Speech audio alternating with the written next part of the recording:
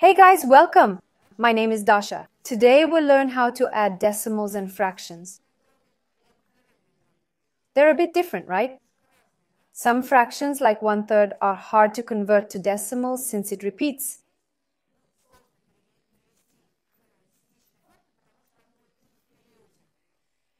To add them, it's best to convert to fractions first.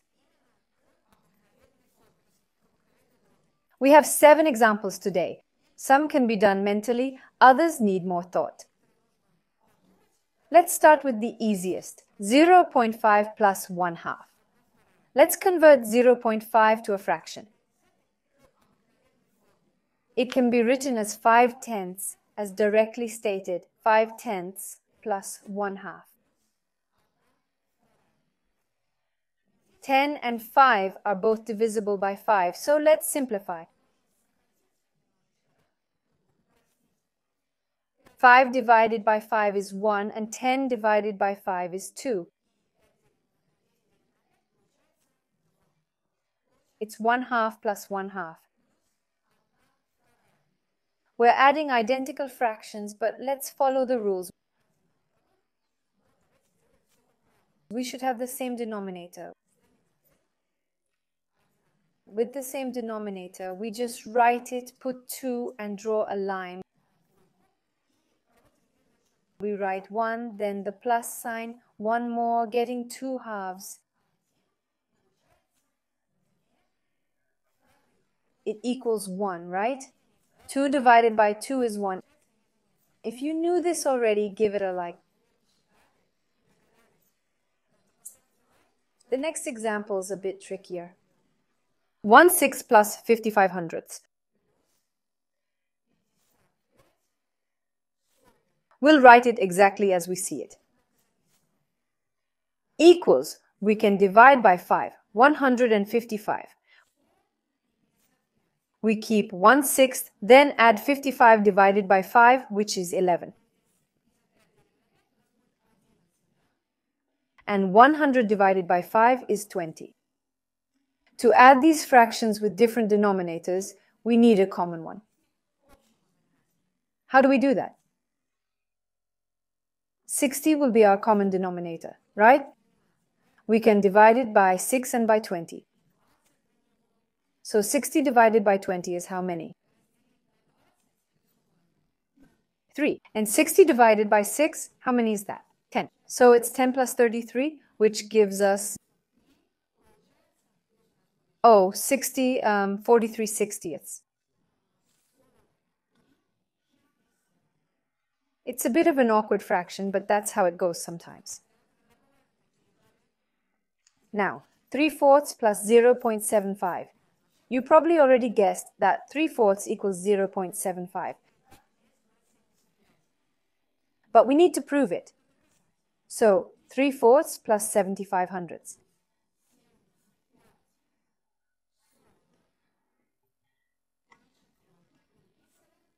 We rewrite and divide. Let's divide both top and bottom by 25, both numerator and denominator. 75 divided by 25 is 3. 100 divided by 25 is 4, 3/4. We add them up, right? We have the same denominator, so no problem at all. 4, 3 plus 3 equals 6/4. We can extract a whole part. Exactly.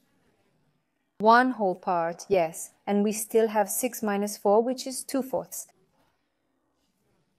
How else can we simplify this? 1 whole, 1/2, as we divide 2 by 2 and 4 by 2. Next example, 1/3 plus 7/10.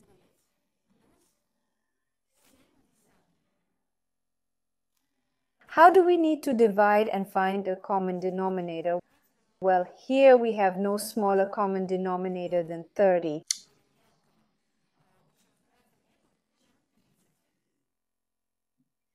So 30 divided by 3 is 10, and 30 divided by 10 is 3. We multiply 1 by 10, that's 10 plus 7 times 3, which is 21, and here it will be 30. So 31 divided by 30. Better to get the whole part, right? 1 and 1/30. Great. 5 and 7/8 and 2/10. 5 and 7/8 plus 2/10. 5 and 7/8 plus 1/5. Let's use a common denominator of 40. Okay, so we multiply 5 here, 8 there. How much is 5 whole? 7 times 5 is 35 plus 8. Divide by 40. We get 5 whole. What's the result? 43/40. Can we get another whole part?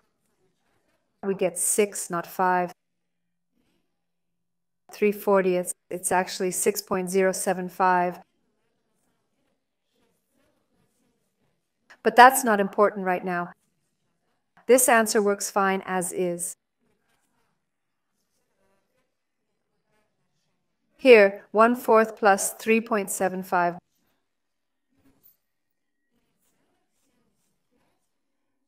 Well, let's simplify it.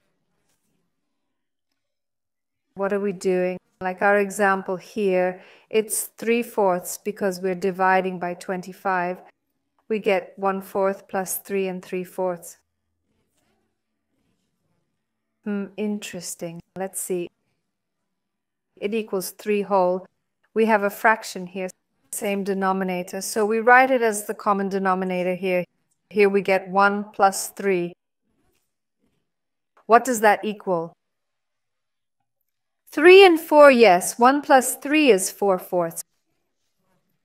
What does this mean? It's simply 4 because we have another whole one. We're at the finish line now. If you solve this, you're doing great. 4 and 3/10. 3/10 plus 3/4.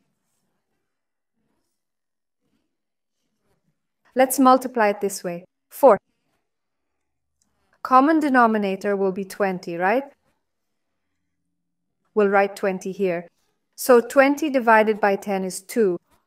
20 divided by 4 is 5. It's 3 times 2, 6, plus 3 times 5, 15.